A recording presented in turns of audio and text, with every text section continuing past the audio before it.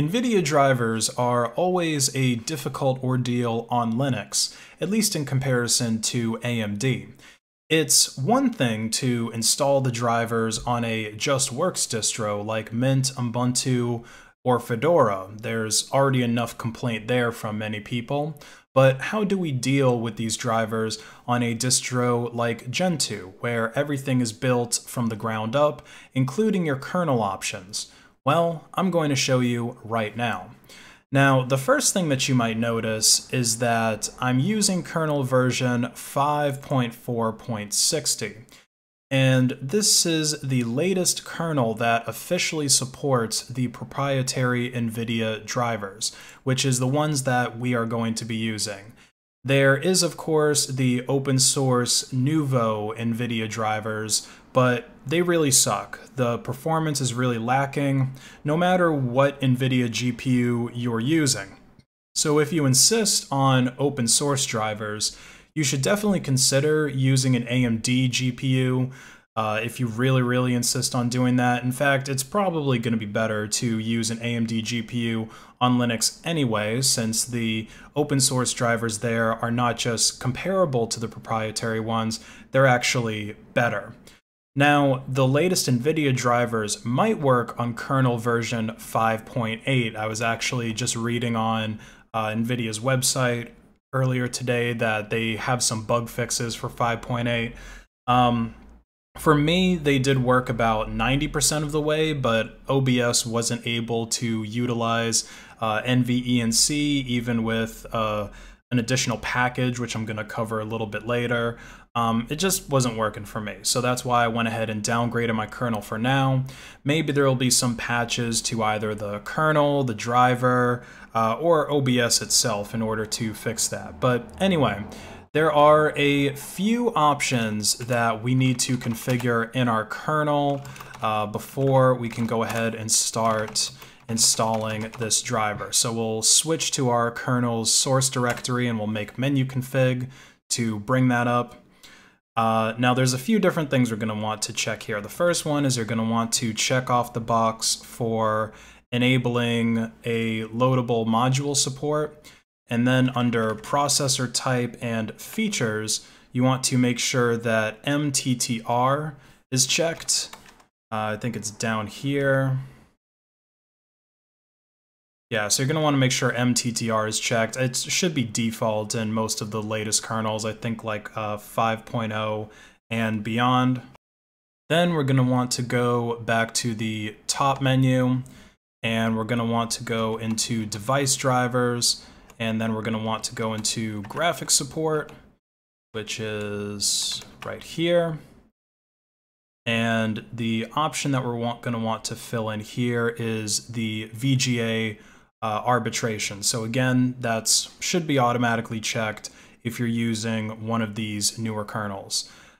So once you have all of that, if you already have all of these settings, then you can just go ahead and exit out of your kernel configuration. If you don't, then you're going to want to enable those settings and then go ahead and rebuild your kernel. Now, the next thing that we're going to want to do is fill in the video cards variable in your make.conf. So I'll go ahead and show you what that looks like.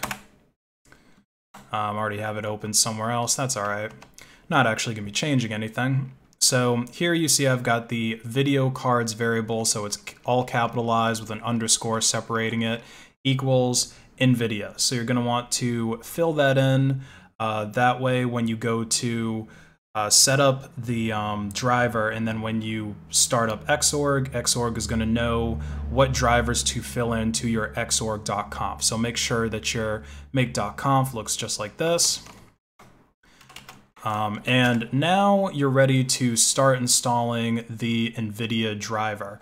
And this is one of the things that I really like about Gentoo, because if we go back over to my browser here, you can see that there's a few different versions of this driver that we have available. Usually on a distro, you'll get 2 or 3 versions if you're lucky, but on Gentoo, we've got 5. And of course, like most packages in Gentoo, there's different use flags that you can set The only one that I'm actually using though is this driver use flag, so that it can go ahead and build the kernel module for it that will go ahead and get installed. Now again, don't confuse this with the Nouveau kernel module. That is the open source one, and this is the proprietary one, so don't get them crossed up, which actually brings me to the next thing that we have to do, which is license changes. So typically on a Gentoo system,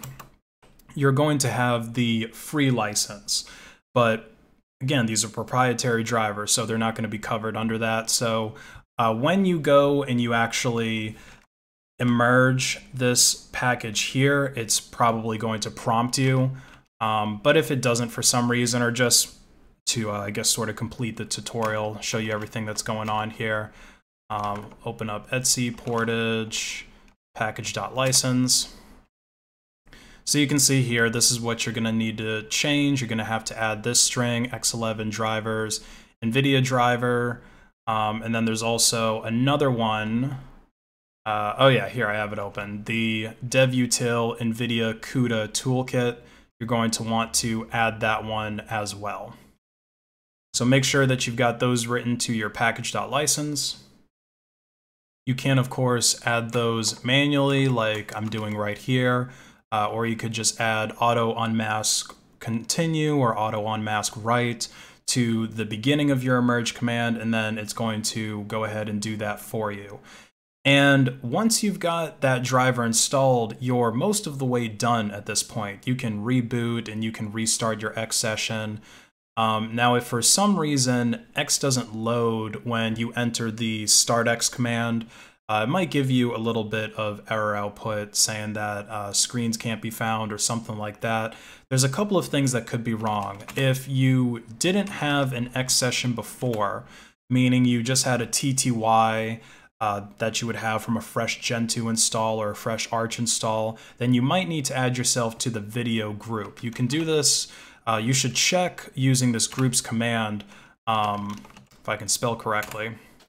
You can check using this groups command which groups your user is already in. So you're going to want to be in this video group. If you run this and you're not in the video group, then go ahead and add your user to the video group. That'll most likely resolve your error. Another thing that you would want to check on is your actual xorg.conf file. So this should have gotten set correctly when you included your string for the driver inside of your make.conf. But if not, make sure that this identifier, this driver, and this bus ID got set correctly, depending on which card you're using and obviously what your bus ID is for that particular card. So very rare that you'll have to manually update those, but just some things to check in case for whatever reason X doesn't start when you go ahead and start X. So now at this point, you can check that your video card is enabled, your Nvidia driver is enabled with glx info, and then we'll pipe that into grep direct. And then if you get this direct rendering equals yes, then you can see that you have direct rendering enabled, your GPU is enabled, and you can also do the Nvidia SMI to get some info about the card. So this will basically tell you which version of the driver you're running, and then it'll also give you some information about what processes are using the card, and then you can see their process IDs here, their process names, and you can see how much of the VRAM is being used by the cards as well. Now, like I mentioned a little bit earlier, with OBS, I was having some problems with it, not getting it to work correctly, not getting it to work at least with NVENC, that particular NVIDIA codec. Not only did I have to downgrade my kernel in order to get that working, but I also had to install another application that OBS didn't automatically pull in. And there's actually a bug report about this, that when you install OBS, it doesn't pull in the NVIDIA video codec package. I'm really not sure why, because if we take a look at this, it is considered a non-stable package, but I have that unmasked in my make.conf, so that doesn't really make a whole lot of sense. But anyway, just some bug that probably has to get fixed by the maintainers there. But you will have to manually install this for OBS to be able to utilize NVENC. Probably the same thing if you're using a video editor. I haven't even installed a video editor. Well, I've installed it, but haven't really tested it out yet. Back when I was trying to figure out OBS. But you're going to need this package as well in order to get that NVENC codec working. So go ahead and emerge that as well.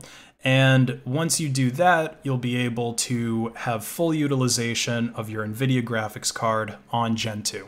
So that's it for this video. I hope you found it useful. If you did, be sure to share it and like it so that other people can benefit from it as well. And be sure to subscribe with notifications on so that you know when new content is being released.